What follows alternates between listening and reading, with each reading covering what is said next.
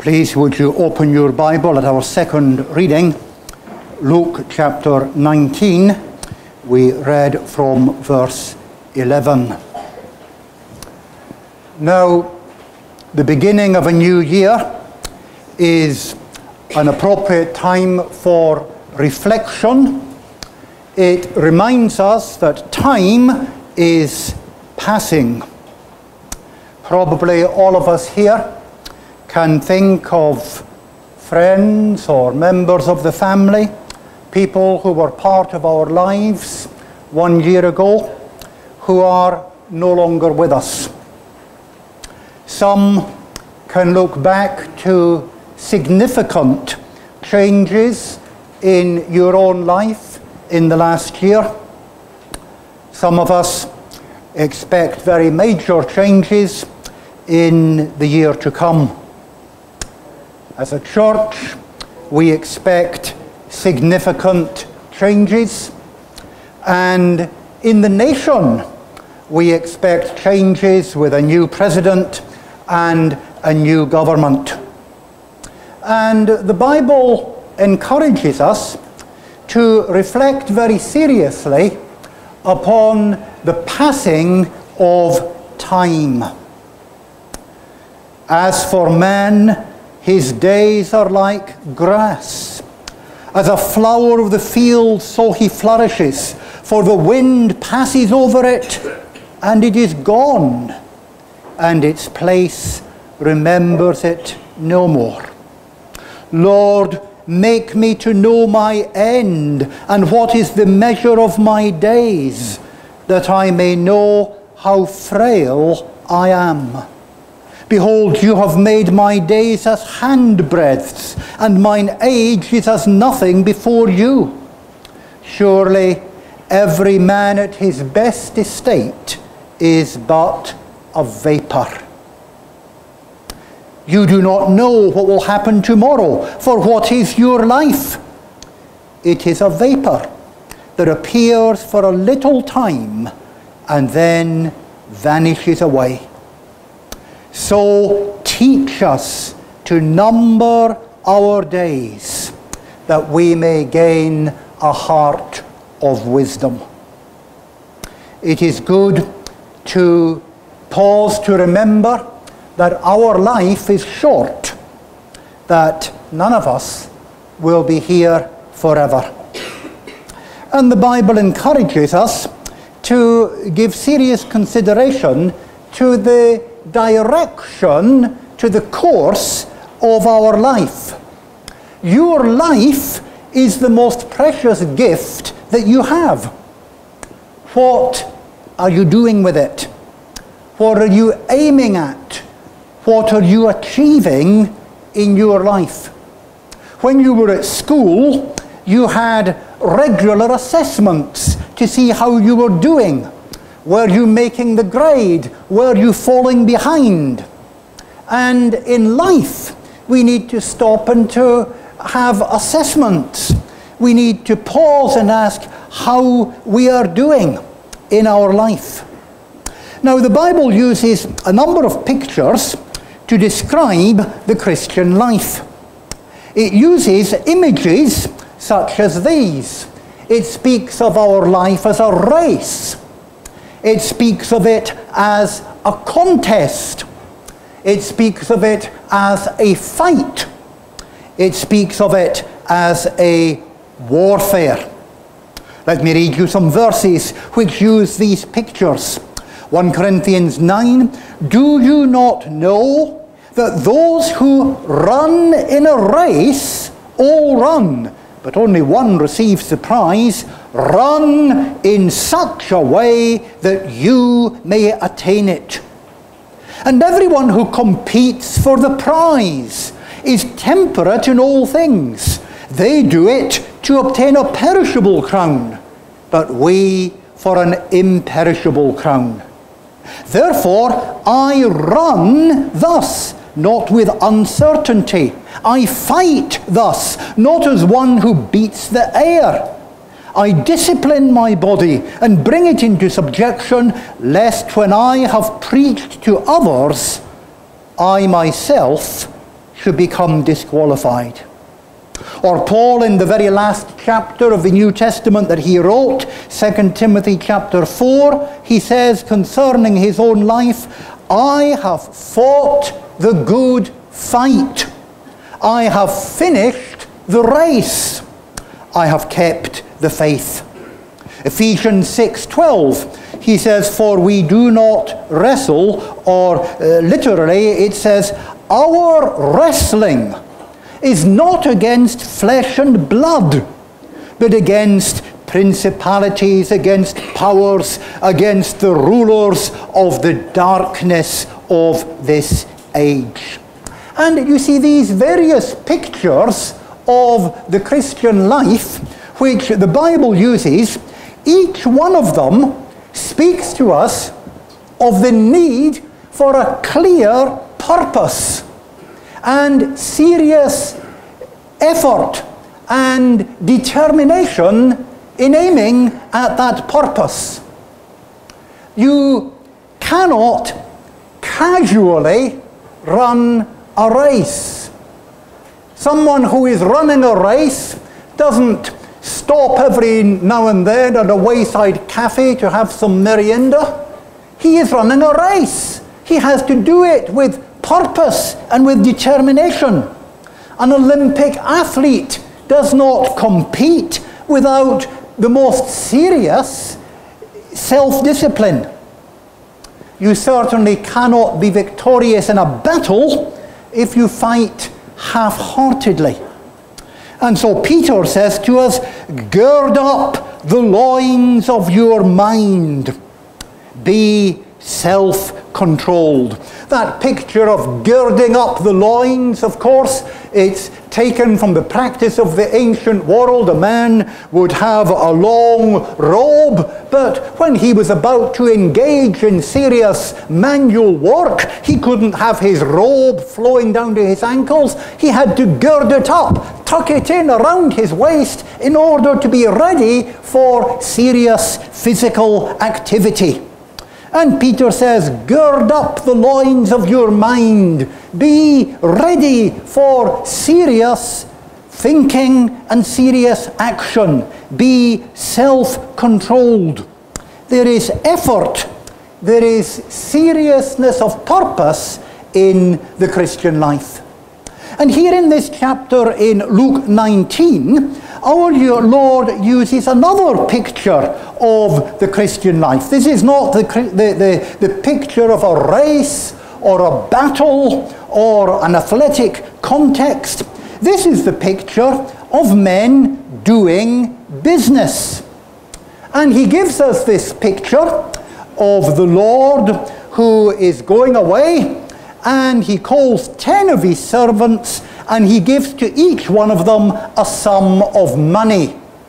The money is a mina or a mina.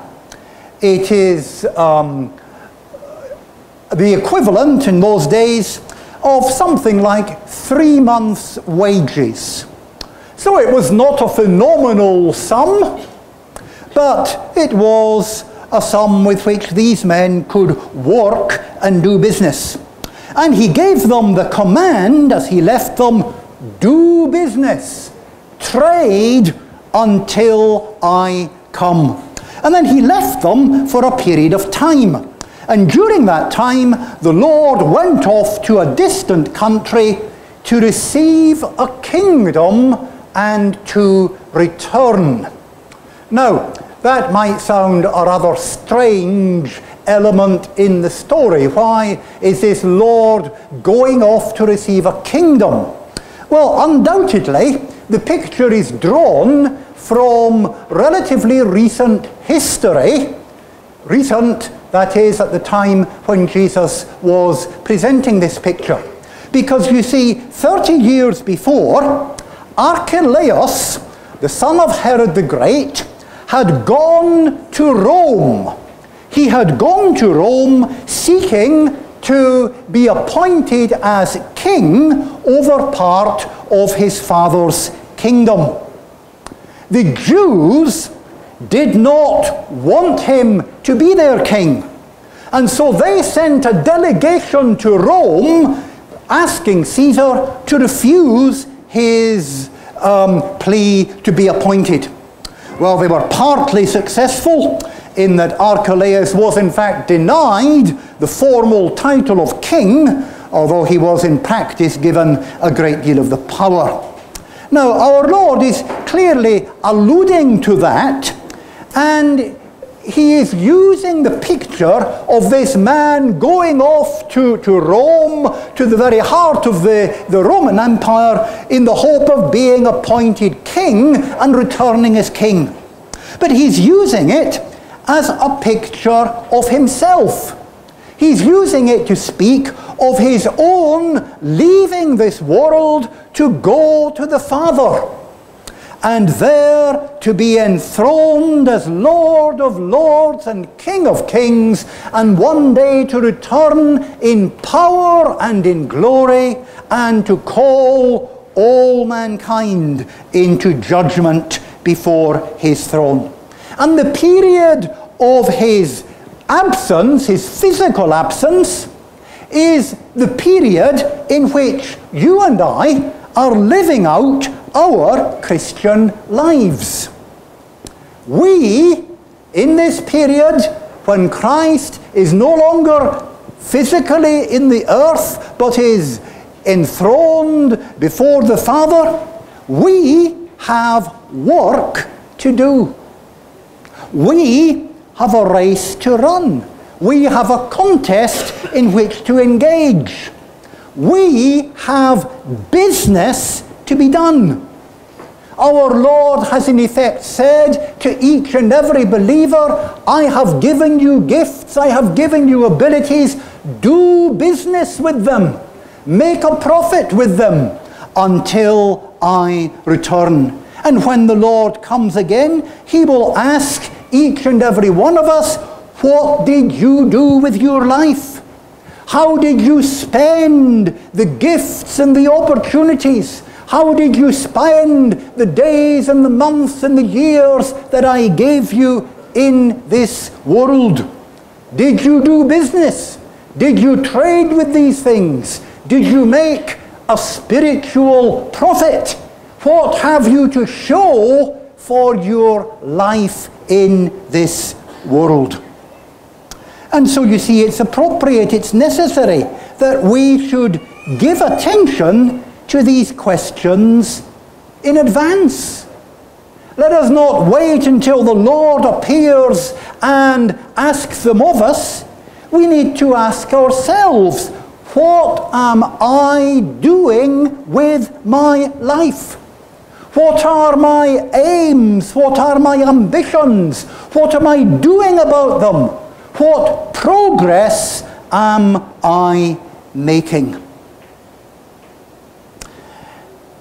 In thinking about these questions, of course, the most basic question of all is this: are you a Christian?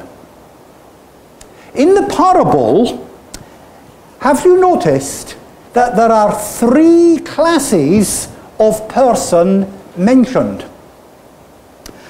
There are two faithful servants who, when their Lord returns, they are rewarded for their faithful service. There is one unfaithful servant. Outwardly, he is a servant. The reality is that he is a hypocrite from the very beginning. He does not represent a true Christian, but a mere outward Christian, a nominal Christian, deceiving himself that he is a Christian. And then there's the other group, the generality of the citizens. The citizens who hated their Lord and made no secret of it. And the fact is, you see, that each and every one of us fits into one or other of these three categories. One or other of these categories describes you. If you came here, as I presume that you did, of your own free will this morning. No one held a gun at your head and said, you are going to church. If you came here voluntarily, presumably you do not fall into the third category. Those who hated the Lord, made no secret of it, sent a delegation asking that his plea for kingship should be rejected. We do not want this man to reign over us. Presumably, you are not in that category because you are here this morning. But you see, it's altogether possible that you could be in the middle category. You could be a Christian in name only, with no commitment of heart to the Lord Jesus. You see, to be a Christian is much more than simply attending church.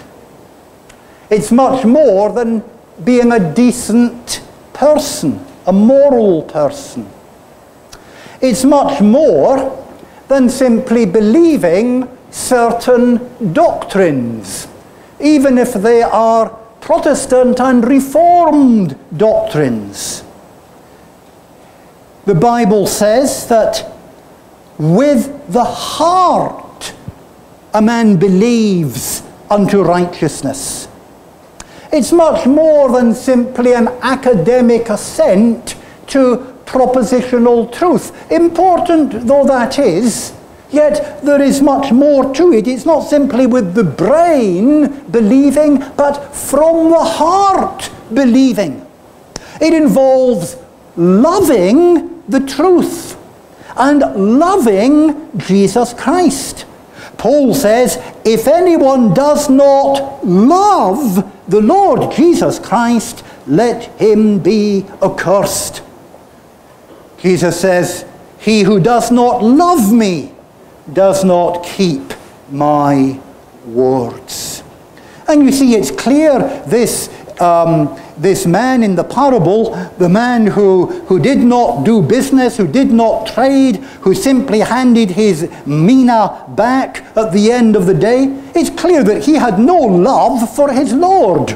He says to him, Master, here is your mina, which I kept put away in a handkerchief, for I feared you, because you are an austere man, a hard man. You collect what you did not deposit, you reap what you did not sow.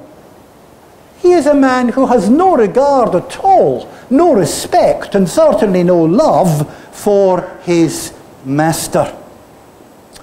And you must ask yourself the question, do you love the Lord Jesus Christ? Do you love his person, the eternal Son of the Father, the one sharing the glory of the Father from all eternity, and the one becoming man for us, being born of the Virgin, laid in the manger, living and dying for sinners? Do you love his spiritual beauty and perfection, perfect righteousness and holiness and love, blazing with indignation against the impenitent, but full of compassion and full of mercy for those who repent? Do you love him for his unspeakable love for sinners? While we were sinners, Christ died for us. And have you entrusted yourself into his hands, into the hands of the one who is the Saviour of sinners, the one who is able to save completely those who come to God by him?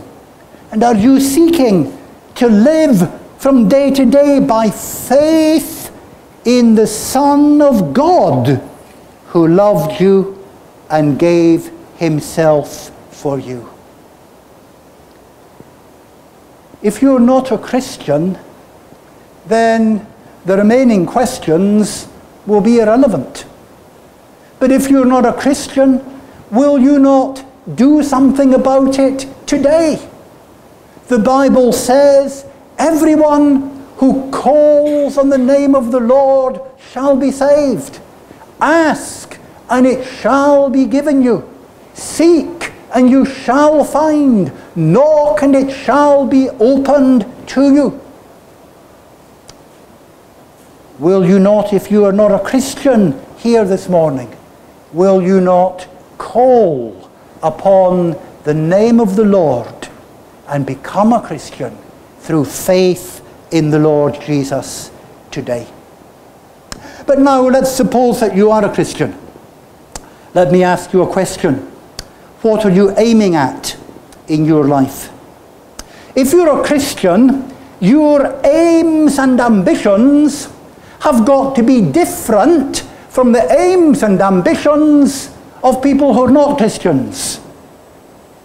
You are not called just to go on living for the same things that other people live for. Other people live for earthly happiness in one form or another. Some of them live for money, for wealth, for prosperity. And Jesus says very plainly in the Sermon on the Mount, do not lay up for yourselves treasures on earth, where moth and rust destroy, where thieves break in and steal. But lay up for yourselves treasure in heaven. For where your treasure is, there your heart will be also. Again, he says, seek first the kingdom of God and his righteousness, and all necessary things will be added to you. See, as a Christian, you are called to a far, far higher aim and purpose than the non-Christian can ever contemplate. You are called to seek and to promote the glory of God in this world. You have that in the Lord's Prayer. When Jesus teaches us how to pray, he says, pray then in this way, our Father in heaven, your name be hallowed. That is, your name be esteemed as holy. Your name be feared and known and loved and trusted. Your kingdom come. Your will be accomplished on earth as in heaven. You are to have this as your principal prayer, the expression of your principal aim in life, that God may be glorified in this world, that God may be glorified in your life, in your family, in your church, in your society, that God may be glorified throughout the whole world. Man's chief end is to glorify God. And that is your calling as a Christian believer, that you are not to live in order to have a comfortable bank balance, in order to have a decent retirement pension and comfort in your old age. You are not to live simply for earthly and material things. You are to live for the advancement of the kingdom of God. Well, what does that mean in practice? We need to break that down. It's no good simply saying, oh, my purpose is to glorify God, unless we have some understanding in what way we are called to glorify him. First of all, you are called to glorify God in what you are as a person. To glorify God in your moral and spiritual character. Glorifying God does not begin with what you do, it begins with what you are. Doing is very important, but being is more important still. We see that, for example, in the Sermon on the Mount. The Sermon on the Mount does not begin with our Lord giving instructions or commandments. He begins with statements about the spiritual character of those who are truly blessed. He speaks about the character, the effects of being convicted of sin, the realization that we are spiritually bankrupt, the poor in spirit, inward sorrow on account of it. Blessed are those who mourn, a changed attitude towards others because of it. Blessed are the meek, the gentle. He speaks about the inward yearning to be right with God. Blessed are those who hunger and thirst after righteousness.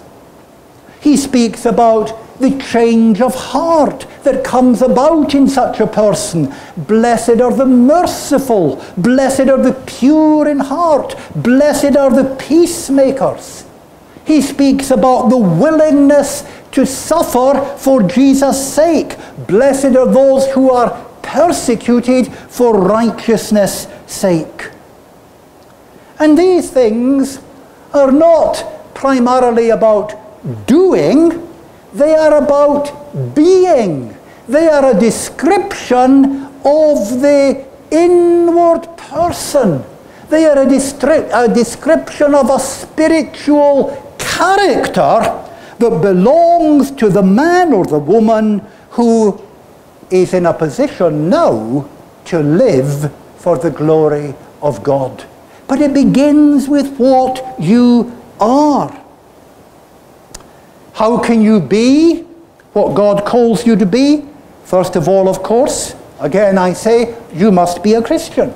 You must have saving faith. You must call upon the name of the Lord. But then as a Christian, you also need to be active in seeking to be what God calls you to. The Bible says, pursue, follow after holiness, without which no one will see the Lord. How are you to do that? First, you must be serious about the Bible. Jesus prayed to the Father concerning his disciples, sanctify them, make them holy, through your truth. Your word is truth. You need to be serious about the Word of God. You cannot be what God wants you to be apart from the Word of God. The Word of Christ, the Word of God must dwell richly in your heart. If God's Word abides within you, then it will bear fruit within you. It will change your character. It will bring you into conformity with what God desires for you. But if you neglect the Word of God, how are you going to be what God wants you to be? You cannot. You cannot be as a Christian. You cannot grow as a Christian apart from the Word of God. Are you serious about the Word of God? Are you serious about personal Bible reading? Do you read the Word of God? Do you set aside time to read it, to pray over it, to meditate upon it, to ask, how does this apply to me? What is God saying to me? How am I to work this out in my life? Are you serious about hearing the Word of God? God has not only given us the Bible as a book that we can have personally in our own homes. He gives us it through the public ministry of the church, through pastors and teachers expounding, preaching the Word of God. How do you relate to the hearing of God's Word? Are you diligent in being present when the Word of God is preached? Are you negligent about these things? Again, I say you cannot grow as a Christian. You cannot be what God wants you to be as a Christian apart from the Word of God. Another thing you need to be serious about is prayer. Prayer is the very easiest aspect of the Christian life to neglect. It is so hard to maintain a life of prayer. It is one of the greatest struggles of the Christian life to be consistently a praying man or woman. And yet, again, I say that you cannot be what God desires you to be without maintaining a life of prayer. We need to ask God to work in our hearts. We need to pray over the Scriptures. Are you serious about your prayer life? And if you have not been until now, then I ask you, will you become serious about it today? If you've been neglecting God's Word, reading it privately, being present when it's preached and taught, will you change? Will you have a different attitude in 2016 to the attitude that you had previously? And in prayer, will you become serious? Will you set aside time on a daily basis to spend time seeking God, that He might have dealings with you? And then, in addition to this, as well as your personal life, what you are to glorify God in your church life. What you are personally as a Christian is inseparable from what you are as part of the church. We live in an age of individualism, including a great many individualistic Christians. Christians for whom the church plays a minimal part in their spiritual life. And the New Testament knows nothing of that kind of Christianity. In the great epistle to the Romans, the first 11 chapters are teaching about the gospel of salvation. And then, from chapter 12 onwards, the apostle begins the practical application. What does this mean in practice for us in our lives? And he begins with a couple of summary verses about presenting our bodies a living sacrifice and being transformed inwardly by the renewing of our minds. That's a kind of total picture. And then he begins to break it down in detail. What does that mean in practice? What does it mean in detail? And the very first thing he deals with is our relationship with the church, with the body of Christ. As we have many members in one body, but all the members don't have the same function, so we, Christians, being many, are one body in Christ, and individually members one of another. And you cannot glorify God as a Christian isolated from your church. The story is told of a certain minister who was visiting a church member who was absenting himself frequently from the church. And he went to speak with this man, but he didn't raise the matter of his poor attendance, but he sat down. You must understand this wasn't in the Philippines. He sat down by the hearth, by a blazing fire in the living room. And he sat and chatted to the man. But as he sat down, he took the tongs that were beside the fire and he carefully removed a glowing piece of coal from the fire.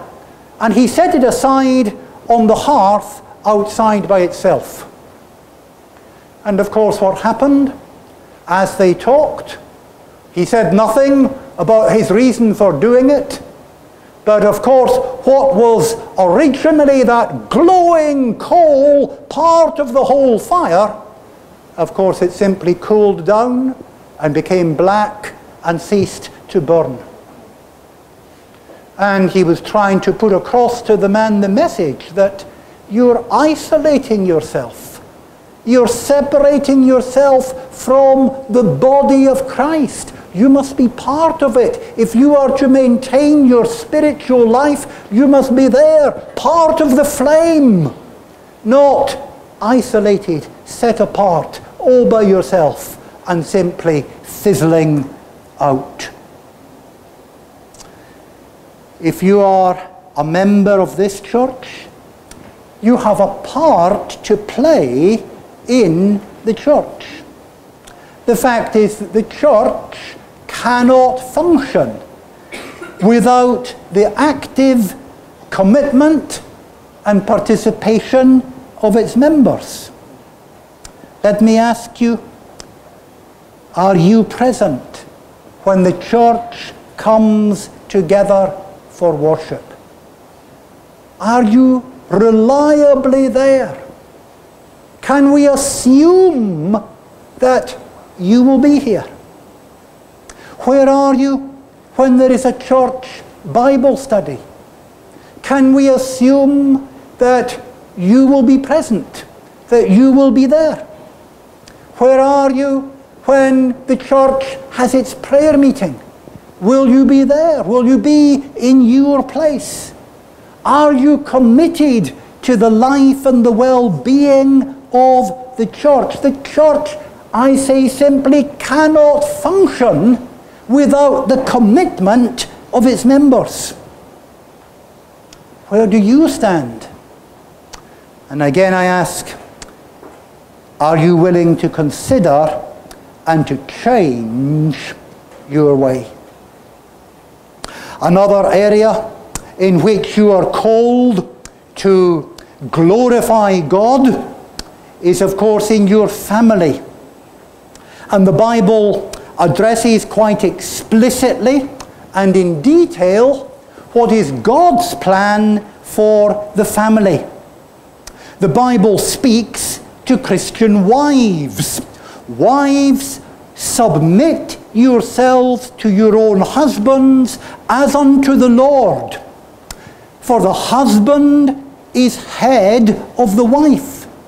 Let the wives be subject to their husbands in everything. That is God's pattern.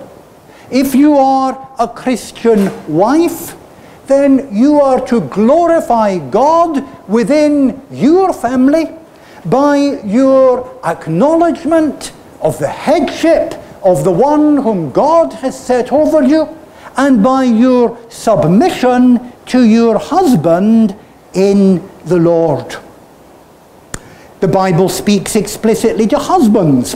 Husbands, love your wives, just as Christ loved the church and gave himself for her. And that is the calling of the Christian man if he is married. He is to love his wife according to the pattern that Christ has given us in his love for the church. The Son of God came from heaven that he might redeem his church. The Son of God went to the cross of Calvary that he might redeem his church. And God says to us in his word, husbands, love your wives as Christ loved the church.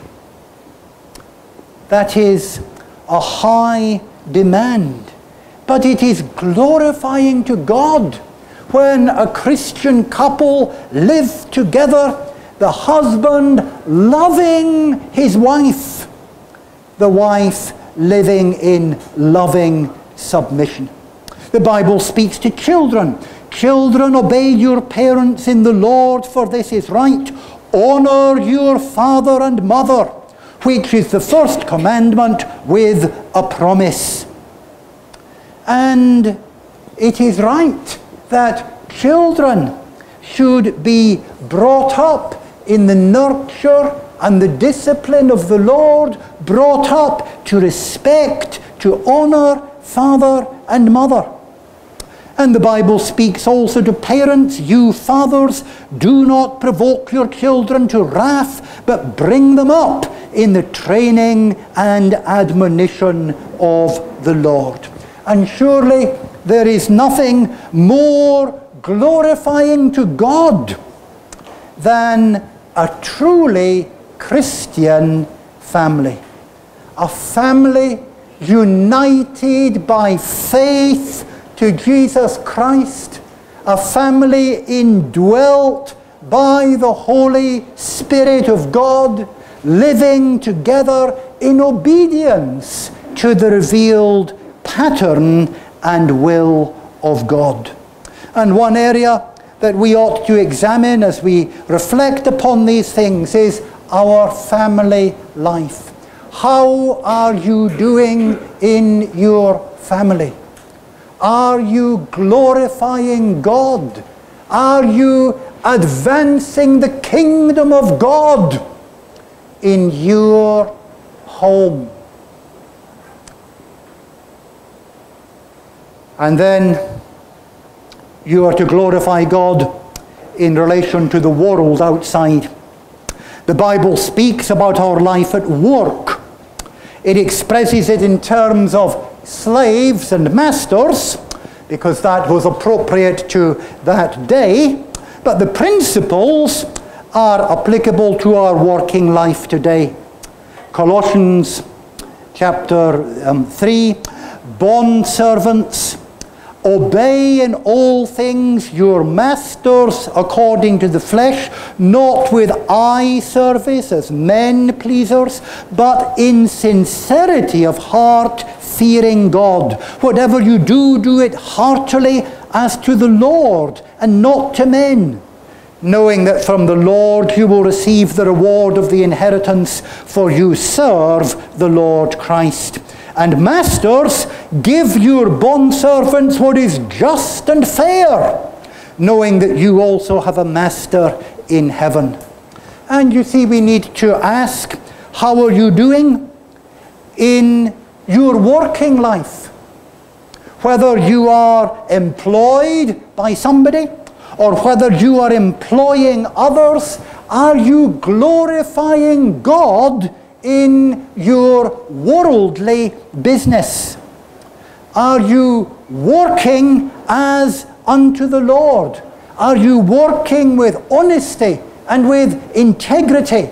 And if you are an employer, are you dealing fairly and properly and justly and kindly with those who work for you? In these things, we are called to glorify God. We are called to advance the kingdom of God by the manner in which we perform our daily work. And then it also speaks, the Bible also speaks about our relationship with the state. Let every soul be subject to the governing authorities, for there is no authority except from God, and the authorities that exist are appointed by God. Therefore, you must be subject, not only because of wrath, but also for conscience sake. Because of this, you also pay taxes, for they are God's ministers, attending continually to this very thing. Therefore, render to all their dues. Taxes to whom taxes are due, customs to whom customs, fear to whom fear, honor to whom honor. Are you living rightly? Are you living a God-pleasing life in your relation to the state? Do you pay the taxes that are appropriate and proper for you to pay? Do you seek to fulfill your duties as a Christian living in this society? And then, finally, the Bible speaks about our relationship with all mankind. Romans 13, owe no one anything except to love one another. For he who loves another has fulfilled the law. Live peaceably with all men. Do not avenge yourselves. If your enemy is hungry, feed him. If he is thirsty, give him a drink. Do not be overcome by evil, but overcome evil with good.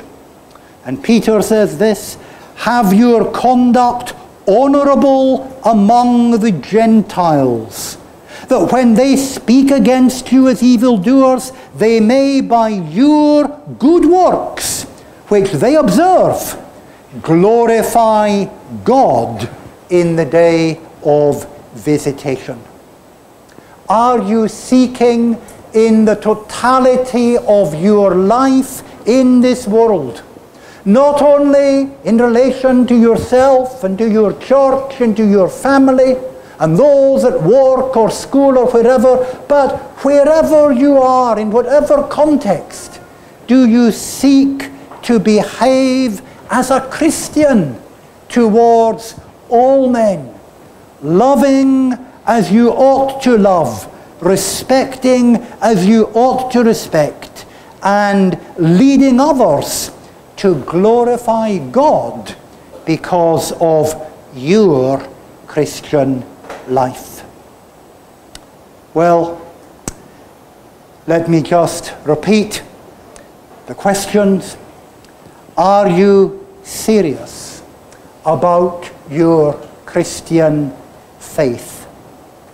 Do you say that life is not a stroll by the riverside? Life is a race. It is a contest. It is a fight. It is a warfare. It is, as in this parable, a matter of doing business, seeking to use what God has given to produce fruit for the glory of God. Are you serious about your faith? Are you serious about applying it in your own character and in your own life? Are you serious about your church membership? Does membership really mean something to you? Does it actually involve commitment to the people with whom you worship and serve God?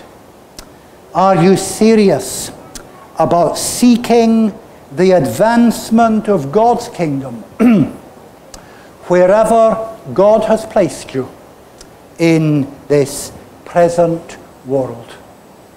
Is it your hope to hear one day the Lord's commendation, "Well done, good and faithful servant"?